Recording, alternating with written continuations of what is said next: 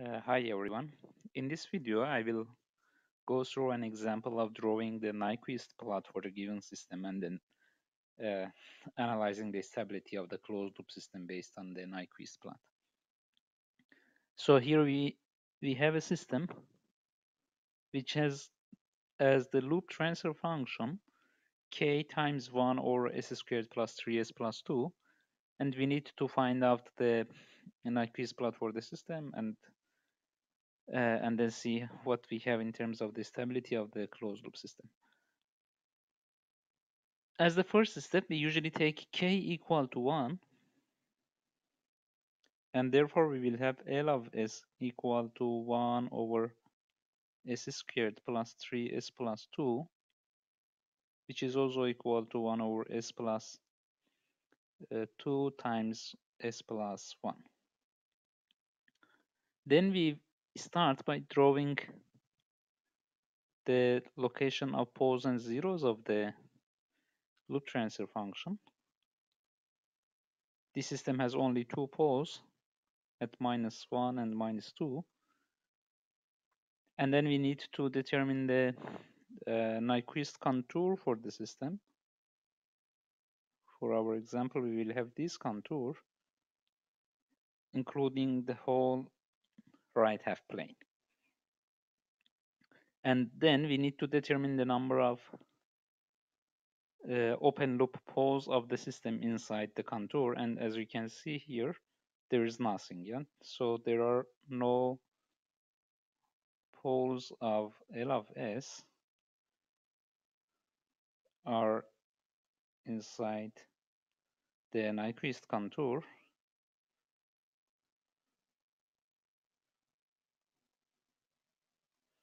And therefore we will have P equal to 0. Now we can start to draw the Nyquist plot for the system. We can say that our Nyquist contour is composed of different segments. One segment is here, the first segment. Then we have the second segment here. And then we will have the third segment. For first segment, we have S equal to J omega, where omega goes from 0 till plus infinity. For second segment, we have S equal to R e to J theta, where R goes towards infinity because we need to cover the whole right plane, and theta goes from pi over 2 to minus pi over 2 in a clockwise way, or let's say passing through 0. For the last part, for the third segment, we have S equal to J omega as well. However, omega goes from minus infinity till 0. And usually we don't need to care about this part because what we will get for the third segment in terms of the Nyquist plot will be exactly the mirror of the first segment with respect to the real axis. So let's start with the first segment. We have S equal to J omega.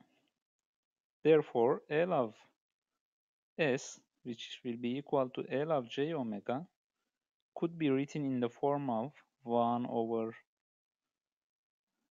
so we have S plus 2, J omega plus 2 times J omega plus 1. Usually it's better to write L of J omega in the body form, which will lead to 2 times 1 plus J omega over 2 times 1 plus J omega. So for this system, it's not crucial, but in some other systems, it's especially when we have pole or zero on the right half plane, we need to take L of J omega in the body form because it will be easier to find the phase of L of J omega for different frequencies. So this is what we have for our loop transfer function. We can write the amplitude of L of J omega, which will be equal to 1 over square root of omega squared plus 4 times square root of omega squared plus 1. And in terms of phase, we will have phase of numerator, which is 0, minus phase of denominator, inverse tangent of omega over 2 plus inverse tangent of omega over 1. So these are what we have. And indeed, based on these, we can also draw the body plot for the system. We also see that here we have two poles, two first order poles, which means that the phase of the system will start from 0 and it will go towards minus pi as omega goes towards infinity. Maybe we can draw the amplitude and phase plot for the system, approximate ones indeed. So amplitude for the system will start from 1 over 2, which will be minus 6 decibel.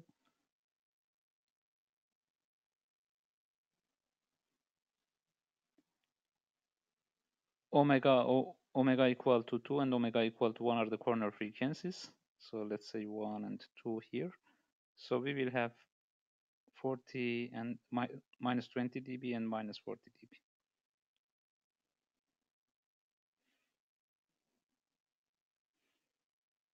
dB per decade. In terms of phase, as I already mentioned, the phase will start from 0. Then it will go down, and at infinity phase will arrive at minus pi because we have two poles.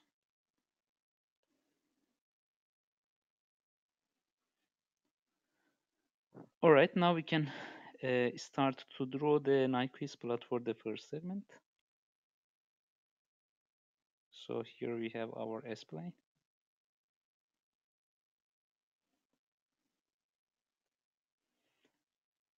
When we have omega equal to 0, amplitude of L of j omega will be equal to 0.5 or 1 over 2. And phase of L of j omega will be equal to 0, yeah, because we have minus inverse tangent of omega over 2 plus inverse tangent of omega, and as omega goes towards 0, this will be equal to 0. So our starting point will be here, 0.5. When omega goes towards infinity, we will have amplitude of L of j omega going towards 0. We will have 0. You can see it from the body plot. Here we will have minus infinity in terms of decibel, which is equal to 0, real 0. Or you can have a look at the amplitude of L of j omega that we have here. As omega goes towards infinity, from here we will have 0. And in other sense, you can see here that as omega increases, the amplitude starts to decrease. And the phase goes from 0 degrees towards minus pi over 2 and then towards minus pi, which means that our Nyquist plot will start to go towards this minus pi over 2 degrees, and then at some point it will go towards the origin or 0. We need to determine the angle as well.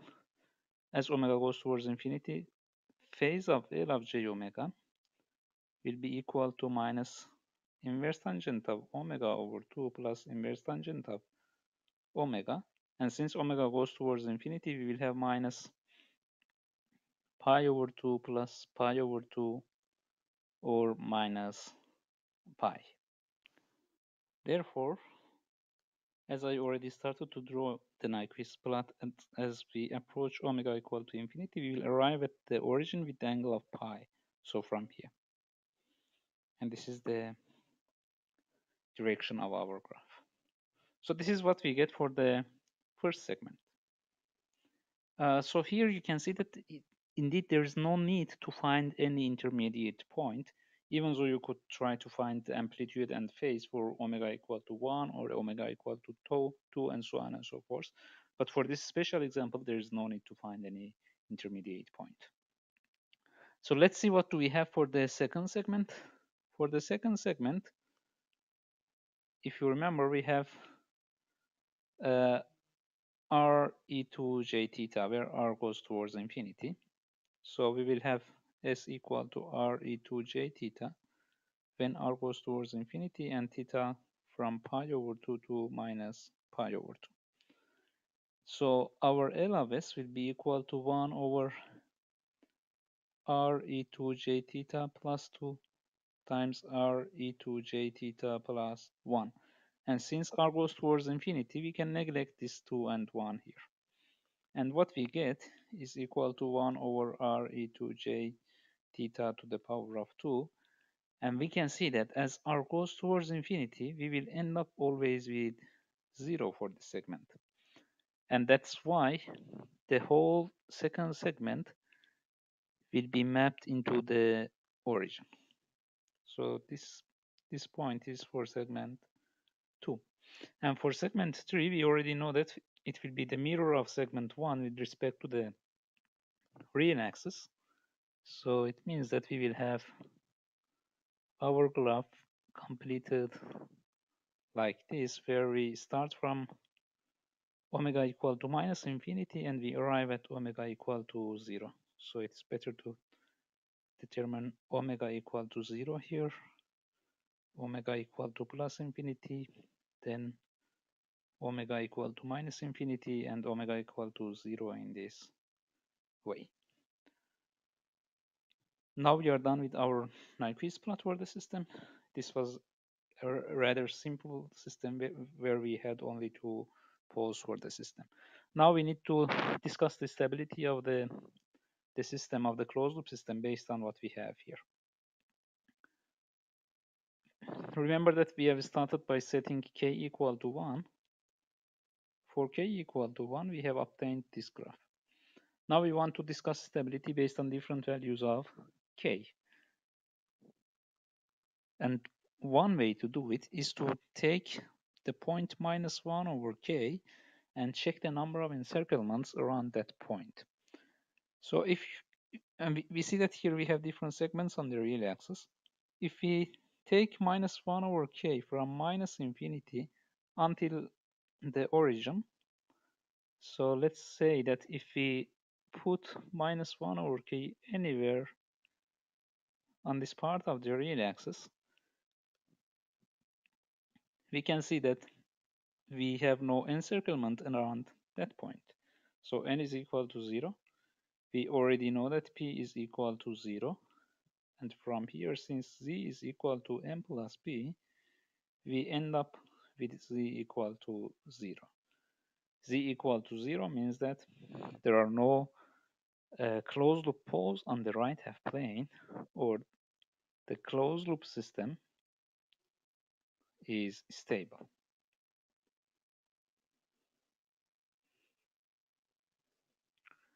Now if we take minus 1 over k between 0 and this point here, which is 0.5 or 1 over 2,